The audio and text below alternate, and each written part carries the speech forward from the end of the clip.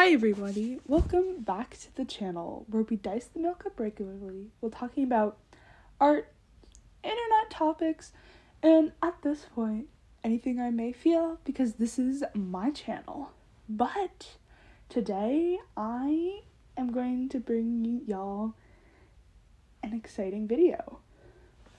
This has been in the works for a couple months, mainly because the college process is hard, applying, portfolios, all that kind of stupid stuff, but today I bring you the story of how I applied to art college with only having taken one art class, and I will showcase my portfolio in between. You'll see it popping up on the screen, and some advice/tips that I can give for anybody who's in the same weird-ass position that I'm in.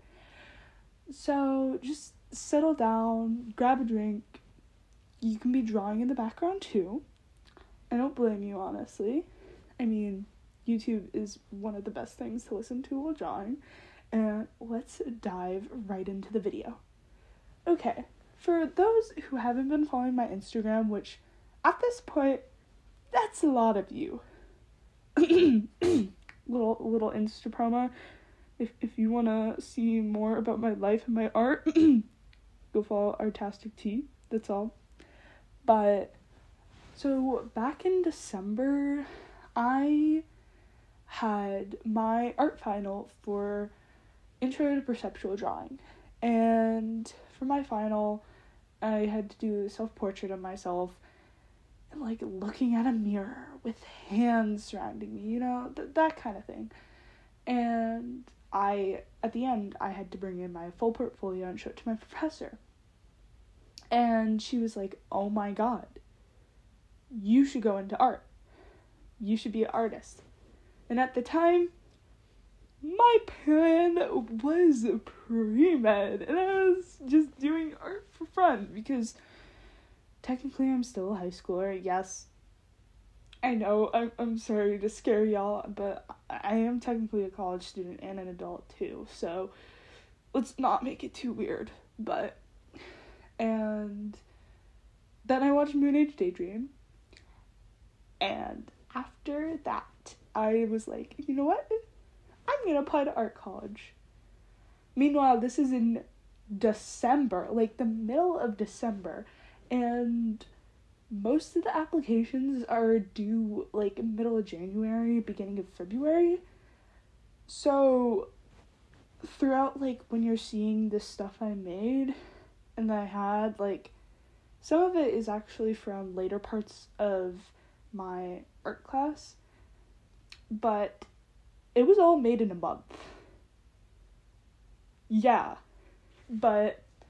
And so I was lucky enough to have winter break at the time, and I would just sit for like 3 to 4 hours a day and just draw or paint and or fine line and just go at it.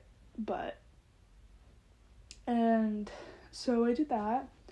I applied to like a couple art schools, and I got into majority of them. Which, yeah. And then actually the whole reason why I wasn't gonna technically have a video last week was I flew out and was touring my chosen school. No, I'm not gonna tell you the name. That's probably for after I graduate and stuff, but anyways, and it's just so exciting. So that's just a little background behind, like, how I got into this situation. But for more context about me and art, like, I've probably been drawing since, like, beginning of freshman year. It hasn't been way too long, but yeah, and it was more, like, for fun, and then I picked it up during COVID, of course. And then beginning of this year, I was like, you know what? I am going to take a college art class. And So I took that class, and I was like, shit, I should go into art from those reasons. But I honestly have to say, like, the process of applying to art college alone is just, it's crazy.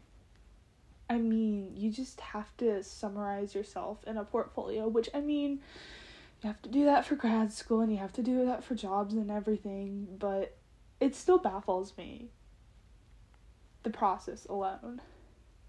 And then they like to see technical stuff, and they like to see your style, and they like to see different mediums, which is cool, but it's exhausting as hell. I mean, what I ended up doing, like, my main mediums for it was, let's see, I had a couple, I think, like, one charcoal, some ink and wash. Some of it, like, I did in class, because that's where I originally learned how to ink and wash, of course. A couple pencil, maybe 2 pencil, and a shit ton of fine line ones, and a couple gouache ones. Oh yeah, also, since I forgot to mention it earlier, I'm not going to show you my full portfolio, because let's just say there is one painting in there which is never supposed to see the lights of day again. It's nothing bad. It's a little personal series that I have going. It's like when David Bowie created a bunch of portraits, and he was like, oh, yeah, a gallery can totally see it. And then suddenly he backed up, and he was like, nope, never seeing the lights of day again. That's basically what that painting is like to me. It's my, if you dare look at this thing, I will bite your head off.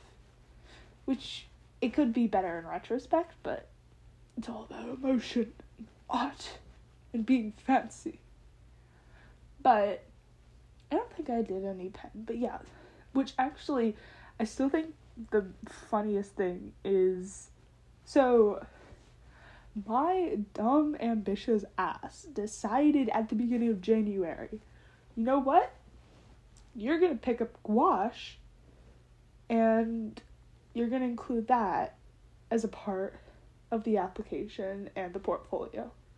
Which, I never really painted in my life before this, besides, like, doing, like, wash of watercolor, but, oh my god. It was a time. Yeah, I can't believe I learned a completely new medium, and I was like, you know what, this makes sense.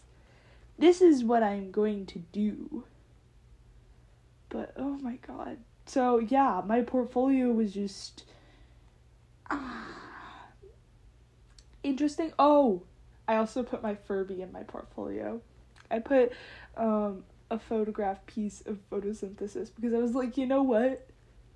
No one else is gonna have a log Furby in their portfolio. Because, I mean, she's technically an art piece, and they're just such a good Furby. But, so I was like, look at this sculpture. Look at this sculpture that tells the tale of depression amongst the pandemic.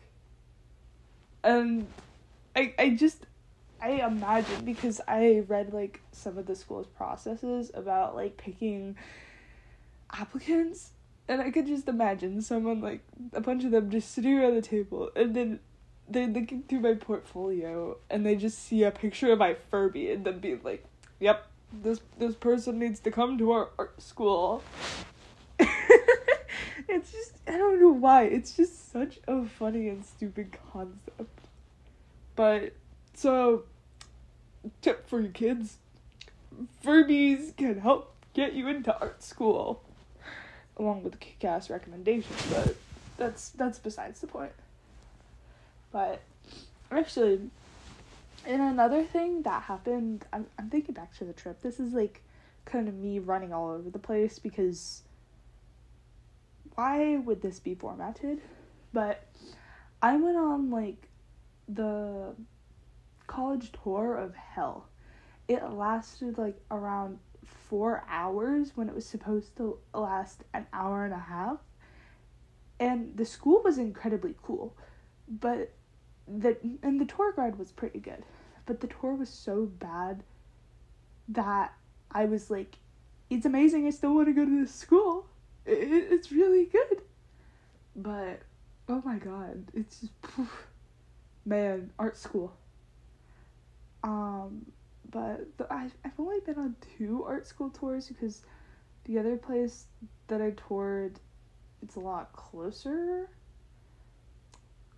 But, I can't give you guys locations because I'm not doxing my region. I mean, you can probably get what region I'm from by the way I talk.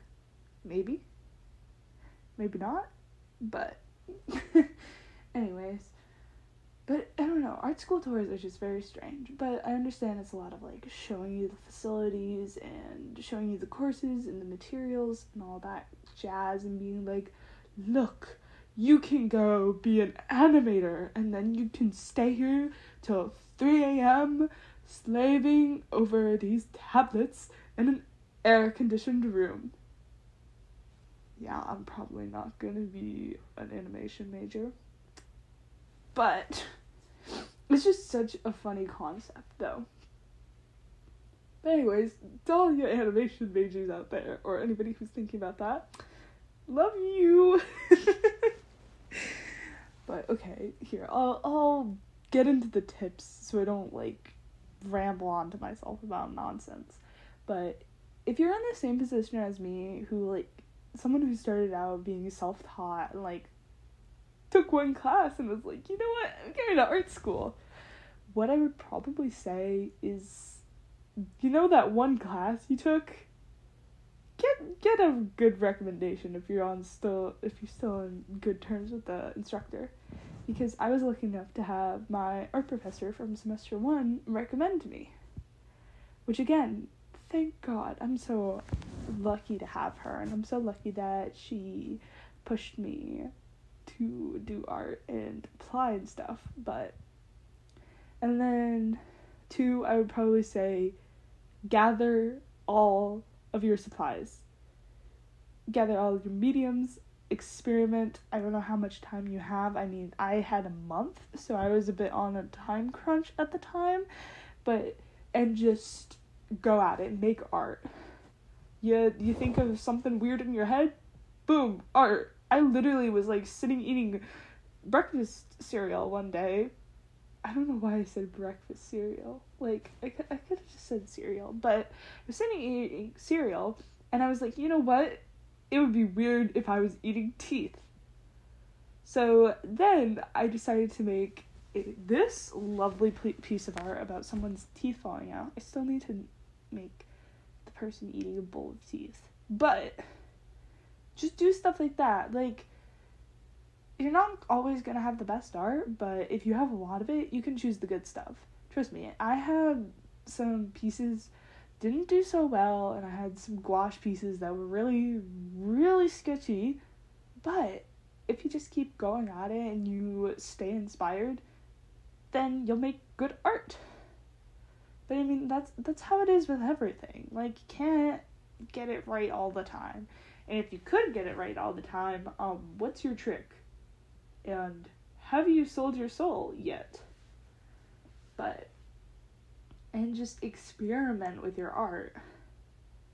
I mean, I tried like a bunch of different weird angles. I tried landscape painting. I tried all this stuff. I mean, I literally tried different mediums. But because you're not going to do your best work if you're staying in your comfort zone. You'll more likely be satisfied with what you have in your comfort zone, but you can always get better. You really can. And I know it's not fun to get out of your comfort zone, but it's worth it in the end.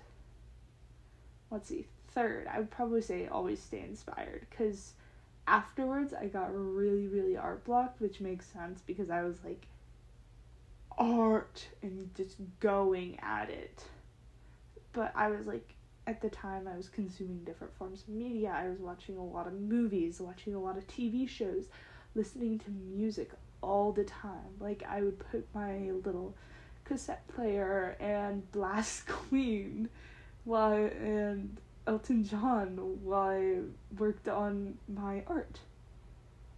And you just gotta spend time with yourself. I mean, I was pretty isolated at the time because I was on break.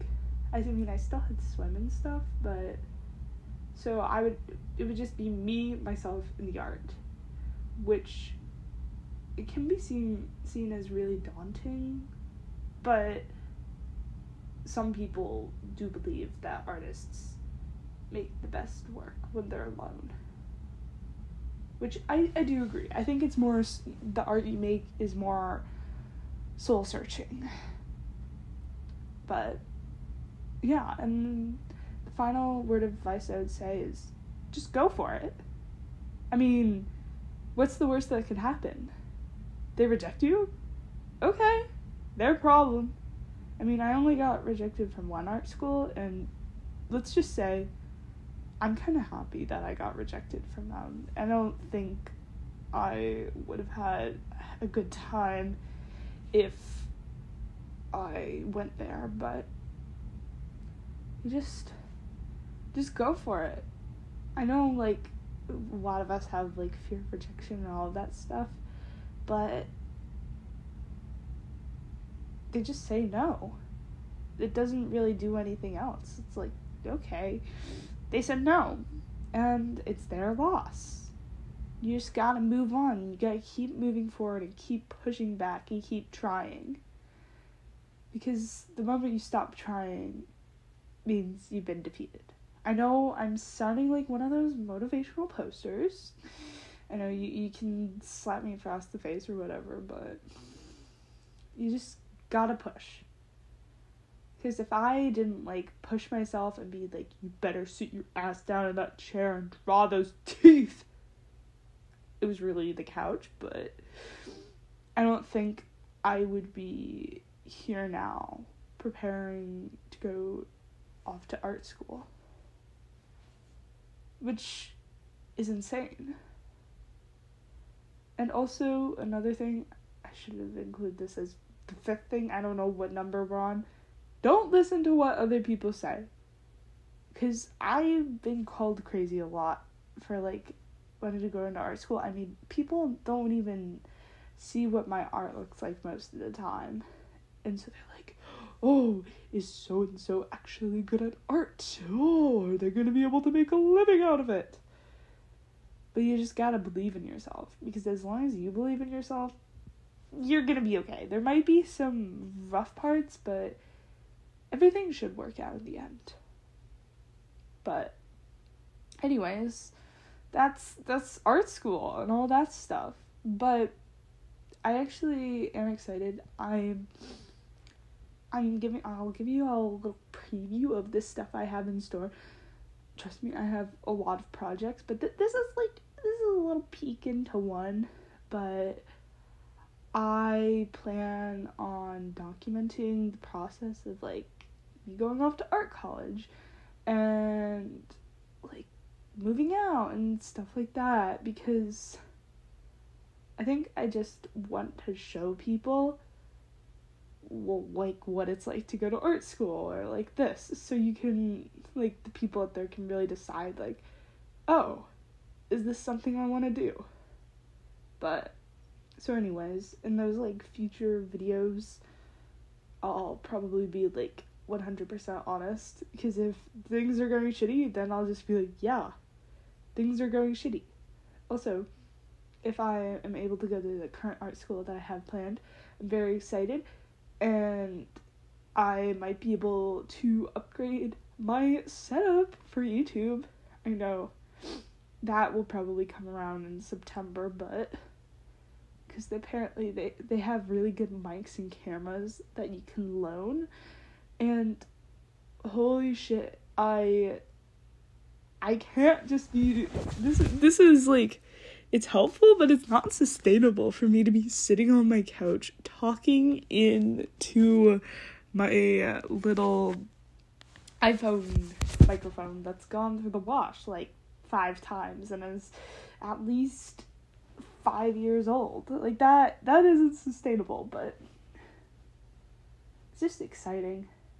And another thing I want to show, like, again, I love talking about the future and plans I have for YouTube because I'm so passionate about it, but I just want to document, like, life after high school, because I remember at the beginning of the year I was, like, at least dreading getting out of high school and all that stuff, but it was just a wide world out there, and there's just so much to do. High school is it's just 4 years of your life. That's it, 4 years. It's not even that long. Like, at 18, like, 4 years of, God, I just put myself on the spot. That's, like, a little more than 1/6 of my life. It's it. But, so, I'm excited to bring y'all that content in the future. And, there are going to be so many more, like, sketchbook tours. I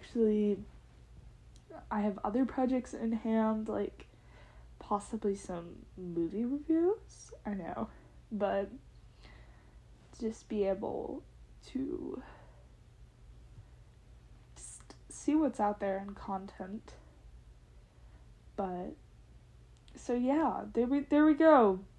There's me yelling about future stuff. But anyways, I would just like to say thank you so much for sticking around and watching my video. I think last time I checked, we're at 127 subscribers, which is insane. I don't even have words. And I love it when, like, I read the comments. Like, one morning, I was, like, I get pretty discouraged about, like, art in YouTube, because, I don't know, in the past, people have just been like, oh, well, why would you want to be a YouTuber? And I'm like, well, why not?